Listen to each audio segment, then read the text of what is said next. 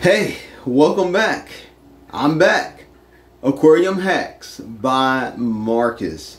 Oh, it's been, I would say, probably over a month since I've been able to make any videos, or I have some videos made, but since I've been back on YouTube. And so I'm happy to be back.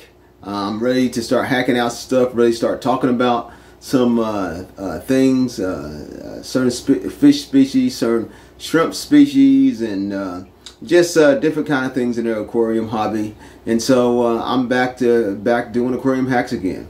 Oh, by the way, this little shirt here is what my wife made. Now I'm not selling these, at least not yet. But this is this shirt here is, as you can see here, this is a betta. This represents pebbles, the betta. And on the bottom here it says Aquarium Hacks. And so my wife actually made this shirt and made this design for me. She's really good at what she does. So she said, well, why don't you have a shirt on when you come back to do your videos again? And so here's the shirt, and I'm really proud of it, and happy that she was able to make this nice little design for Aquarium Hacks. And so we're back. I'm back, and so just to let you guys know a few little things that I've changed up in the fish room. I did get a new aquarium, not this one back here in the back. I've changed this one here up a little bit, and we'll get into that in some later videos. But my new aquarium here, as you can see over here, that is my new aquarium. Now I've got some videos where I'm going to be talking about that aquarium in particular. And so we're going to be getting into it, and what are some things in it. Of course, in this aquarium, I did decide to go ahead and build me a little kind of ugly wood stand, but it is solid as a rock. You could probably put, ain't no telling how much weight on it. I really, when I make stands or anything, I really overkill everything that I do. But anyway, it has this nice little nano tank on it. And so we'll be getting into that later on. But what I wanted to particularly talk about today was the fish hobby. How do you stay interested? How do you stay entertained? How do you keep this hobby going? Because let's face it, fish tanks, after a while, for some people, they can just get plain old boring, or they get so frustrated that they start losing so many fish. They just get tired of the fish tank business, and they just want to get rid of their aquarium. Just get rid of the thing. I can't keep any fish. They're always dying, and every time I put one in, and you know, next 2 or 3 days they're dying, and it's cost me more money than what I want to spend. And or sometimes they just have their aquarium there, and other things happen in life, and they just get really busy in life, and fish tank goes into the background and gets boring, gets pushed to the side, and then next thing you know, you, the happy Aquarius, find the fish tanks on the side of the road, and yippee yay yay, I've got a free fish tank, another one to set up in my room. So I can't tell you how many fish tanks I found on the side of the road because people got bored with the hobby. And so how do you keep yourself from getting bored with the aquarium hobby? Well, this is what you can do.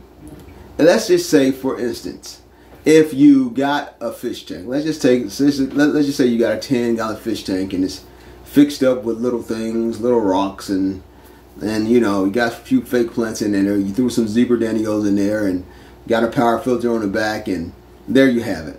So how do you keep yourself entertained? That keep your interest going, because that would be boring. And let's just say you got the tank and you never do anything to it. Well, it gets boring after a while, because you just got a glass of water with some fish swimming around in it, right? So that gets boring. So to keep yourself entertained and to keep yourself interested in the hobby, why not try to upgrade your filtration? Why not try to change that substrate out to some sand substrate?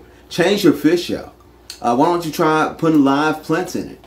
And also try to do a little maintenance on your fish tank every week. Do a little water changing and things of that nature. Because let me tell you, I would get extremely bored of the fish tank hobby if all I ever did would just wash my fish all the time without actually doing some work inside of the fish tank.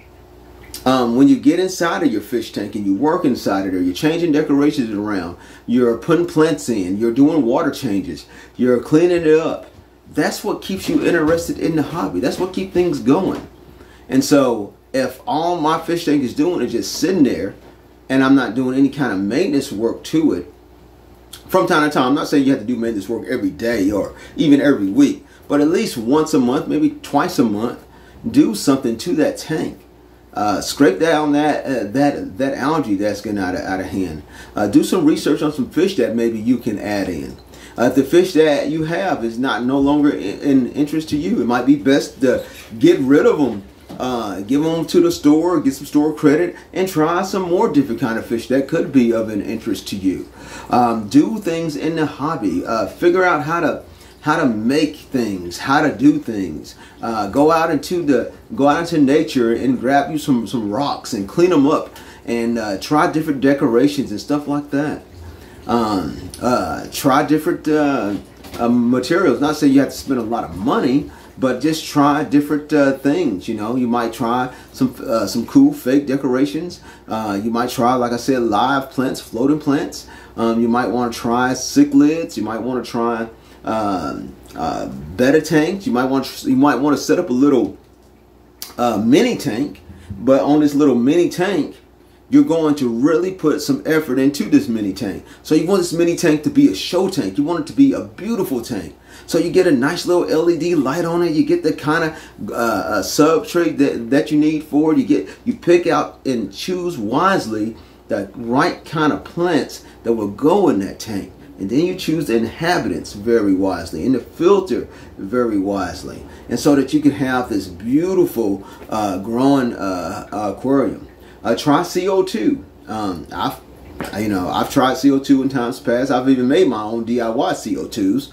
I'm now at the point where I'm now going to order this little DIY CO2. It is Neo, I believe, Neo CO2 from Aquarium. I believe it is, but I'm getting it from Boost Plants. So I'm going to try that out, and I'm sure it'll work and things of that nature. But yeah, I have actually, from scratch, made my own CO2 with a soda bottle, yeast and sugars and silicone that around there and ran a tube out of it. And yes, I've actually made my own 100% DIY CO2 system. Didn't work that great, but it did do the job. And so, you know, just try things in a hobby to keep you interested. And so that's what this video is about.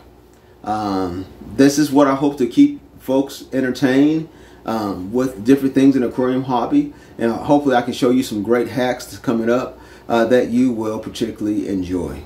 But it's feel good to be back. Look out for some later videos with some hacks.